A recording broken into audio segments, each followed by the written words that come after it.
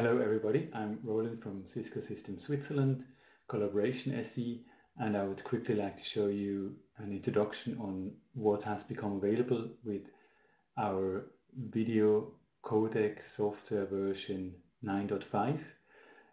There is two features which I would like to point out. One of them is the input source composition, which allows to select any of the input sources on the codec to be streamed over the content channel or over the video channel of your video call. And the second one is the macros, which allow to actually run commands from your touch 10.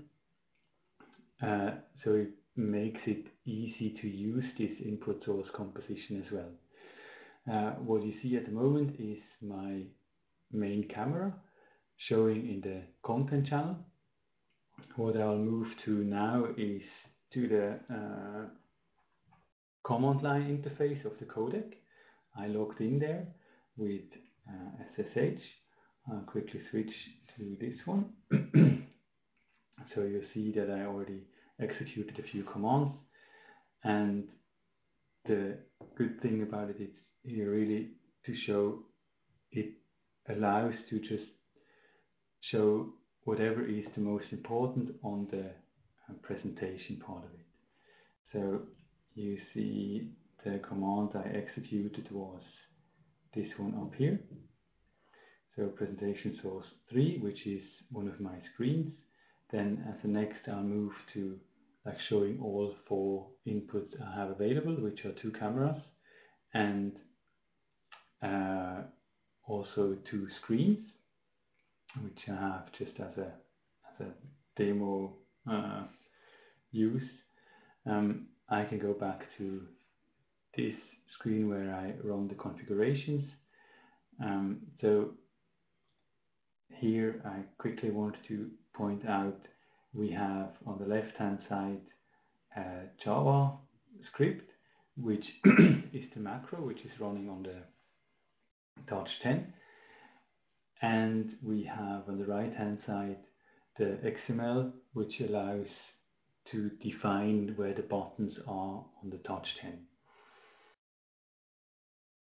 When I go back to the codec, so this is the web interface of the codec, just to show it here that it's where I'm coming from and where we're going. So we first start with a macro editor. So I go to integration macro editor. At the moment there's no active macro running. I say import from file. I can choose here my script I showed earlier, and I have it now available. I can like edit it if I want to, or I can just save it because I know it is working. I can enable it, and now this macro is ready and running.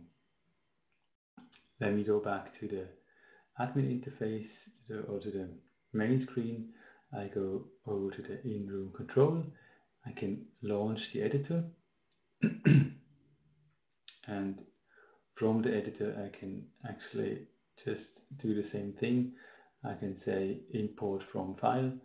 I'll select the XML I created earlier, and you'll see that on top here we have like stop sharing the presentation, and then I have the input sources I can choose from. So what always is also is important is this composition button is available always. I can change this in the properties, and when I go on one of these buttons, I can see that the button ID here is 23 or 21 or 24, or at the bottom here it has 3 numbers. So this is actually defining the sources which are sent in the content channel. So it is just in this interface, it is using the IDs to tell you which, or to tell the codec which which input source is used and not the macro. So you don't have to modify the macro script. You can just go ahead if you have different input sources, numbers you would like to add here or delete, whatever. Then you can do this here. The same is for the video. So if you would like to send certain input sources into the video channel instead of the presentation channel, that you can do this as well. And it's the same concept.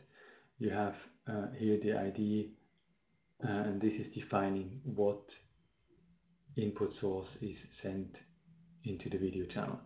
So now I change the screen to the touch panel and this video source, the content source, sorry. And what you can see is I did not apply this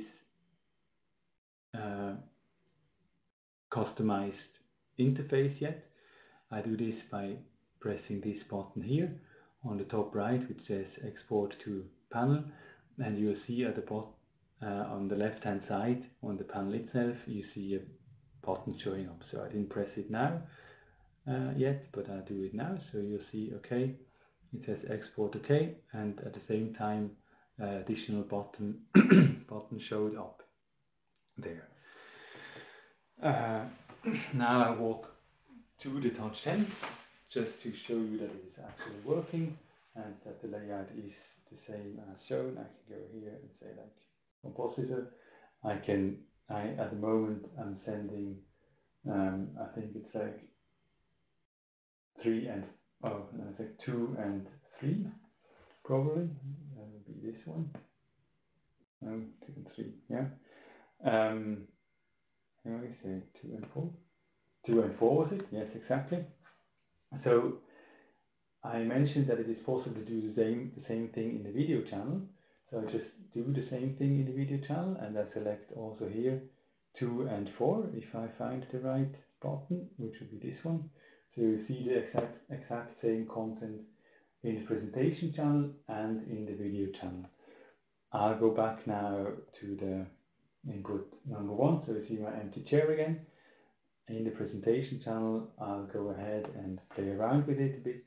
So you'll see that I can also select all 4 screens, and I can also rotate them around if I'm in the mood to do so, or I can go back and just select 2 input sources, or I can also rotate them if I want to, or only the 2 screens again.